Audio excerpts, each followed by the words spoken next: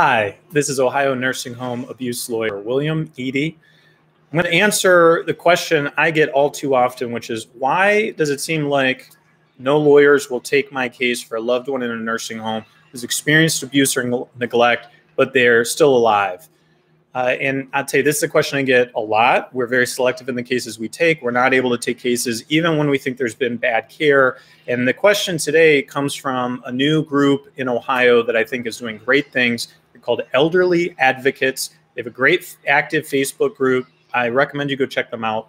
So why is it that it seems like lawyers won't take particular cases? So I can only speak for myself and my law firm.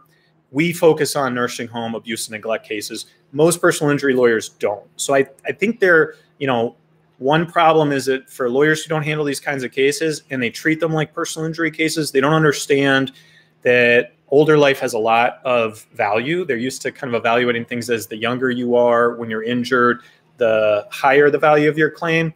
They don't think about, well, when you're older, dignity is so important. How you end your life, how your life ends is so important. The time you have left is so precious that they may undervalue the cases somewhat. But I'm going to restrict my comments today to the 6 reasons that our firm is often not able to take cases that we'd otherwise like to take. So number one, and this is a huge one, really tragic one, is tort reform, quote unquote reform. And tort reform is a 30, 40-year long project by the insurance industry to convince the public and doctors and healthcare providers that evil plaintiffs and evil plaintiffs' lawyers are creating catastrophes. They're making medicine more expensive. They're making it impossible to find doctors. They're running doctors out of town. They're winning these big jackpot justice verdicts. All of that, and I'll just tell you, is a lie.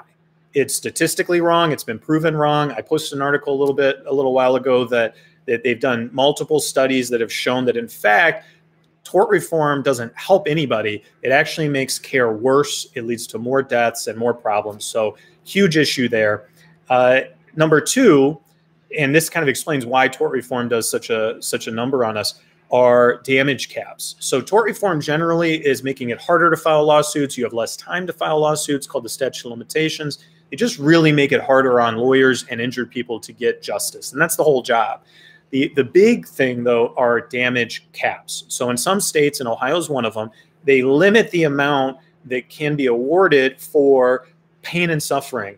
So as agonizing as some of these things can be, terrible bed sores, dying in an infected haze or starving to death, or dehydrating to death, as terrible as that is, and a jury of citizens, of your peers, who come in and say, that's wrong, here's what you should get for that, here's what a fair amount is for that. Well, the tort reform says, no, now the judge is compelled to ignore what the jury said and arbitrarily reduce that to a set number. And one of the worst examples of this was in Texas. And if you look at Texas, it's now either the 49th or the 50th worst state for nursing home care, mainly because of damage caps and tort reform. So it's just a terrible idea. And it means that these cases that can cost many tens of thousands of dollars to bring to the point of trial, because of these arbitrary limits, it is impossible for the families or the lawyers to make good decisions about pursuing cases where the damages are going to be capped so low, or to take on a number of these cases. Whereas before, the defendants would say, gee, this was really bad care, this might upset some people, there might be punitive damages, there might be all these issues, we should resolve this case fairly. Now they're saying, well, we're not exposed to that risk. So these insurance companies and nursing homes are saying, nah, forget about that. We'll just make this as expensive as possible, and the lawyers aren't going to be able to afford to take the cases. Now, we take on cases that may be at risk for that, but there's only so many you can take on. And so it leads to people not being able to find lawyers. And that's the idea. That's the idea, is to take away your rights to proceed to get justice. Number 3 are limits on medicine and causation. So you don't just have to prove bad care. You have to prove that that specific bad care caused specific harms or deaths. And that's not always possible. Sometimes it's not possible because we just haven't learned enough about the human body to connect it. Sometimes the evidence isn't there. Sometimes you need an autopsy to prove that, and an autopsy wasn't performed, which is a whole separate issue. And that can make cases where we know there's bad care, but we can't do anything about it. the other thing that's so important here, and this is the fourth issue, is that the state should really be filling that gap. So federal government has all these regulations, Medicare, and then Medicaid, or the Department of Health and Human Services at the states, are the ones who actually investigate for issues. And they are wildly underfunded in many states, understaffed. They have to, and Ohio has almost 10,000 nursing homes. Every single one of them has to be inspected almost once a year. To add on to that, to inspect and investigate specific cases of neglect and malfeasance, they're not able to do that the way I wish they could. So where you have these cases that don't quite get to the point where they should be a civil lawsuit, but still have bad care, there's kind of this donut hole here the state should be filling because they have the authority to go in without a subpoena, without filing a lawsuit, without all these other things, and make people sit down for interviews, inspect records, and do all that. And I just don't think they can. So I see a lot of cases where they really ought to be citing nursing homes, and they don't. They don't substantiate it, which really is meaningless. It just means that they chose not to do something. And I don't always blame the investigators. Sometimes it feels like they let the family down a little bit, but I just got to think they're not getting the staffing and funding they need to really turn over every rock like we would hope they would. And that's something I think we should change. So number 5, I think this relates back to the efforts, the 30 to 40 years of efforts in tort reform, convincing doctors in the medical profession that lawyers and plaintiffs are their enemy. We don't get a lot of cooperation from treating physicians. So the people who know these patients the best, the people who receive them at the hospital and say, boy, this is neglect. This never should have been this way. They're starving this person. They're dehydrating this person. They tell the family that. But when it comes time for a lawsuit, they really tighten up. They don't want to be involved. They're worried about how their peers will respond to that. So it's only in the worst cases that we get a lot of cooperation. I think that's a shame. There used to be an ethical guideline for doctors that said they have to participate morally and ethically in their patients' legal medical issues. Why is that?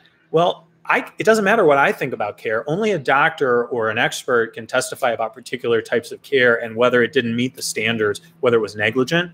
And to have treating physicians not participate means we're forced to always rely on expensive, out-of-town paid experts who aren't always believed. And the other side gets their own paid experts who really ought not to be believed too much of the time. But, they come in and then the jury says, well, we got paid people over here, paid people over here. They don't agree. I guess it's a draw, so the plaintiff loses. Whereas if the treating physicians came in and really were as candid in our cases as they are to the family, the jury would say, oh, well, obviously this person knows and there's bad care. So it really makes it hard when we don't have that type of cooperation. I don't really blame the physicians for kind of buying into that. I think it's an easy mistake to make, but I do blame the insurance industry for creating this climate. And we say as much as we can, we're not enemies of physicians and nurses and aides. We're enemies of the corporate culture of greed and understaffing at nursing homes. And often the nurses and aides are just as much victims as everyone else. And then finally, number 6, and this is one that's really personal to us, confidentiality agreements and low settlements by other lawyers. It just becomes such a problem when insurance companies and defendant nursing homes can say, well, these cases are only worth this much. And you don't know that what other lawyers are settling for because they're all agreeing to confidentiality. 100% of my clients who come talk to me, they're not worried about the money, although money is one way to drive corporate accountability. It's hard to be greedy and let people die when you end up having to pay for that. But what they really want about is accountability and helping to prevent this from happening to other people. One of the main ways to do that is to make sure that people can look up information and learn about what's going on in these nursing homes. That's such an important part of this. And when lawyers just kind of agree to confidentiality, which we never recommend to our clients, I think that undermines the public's ability to know what's going on in our public justice system. So those are my 6 thoughts on why it can be difficult for lawyers, even lawyers who focus on nursing home abuse like we do, to take all the cases they wish they could take. It's unfortunate, and I really think some of these are things we can fix if we come together. And I hope that groups like Elderly Advocates and other groups out there, AARP and other folks like that, can really help us make some changes to help increase and improve the care in nursing homes. Let me know what you think in the comments. Like and share if you think there's people who need to see this, and I appreciate your time. Thanks.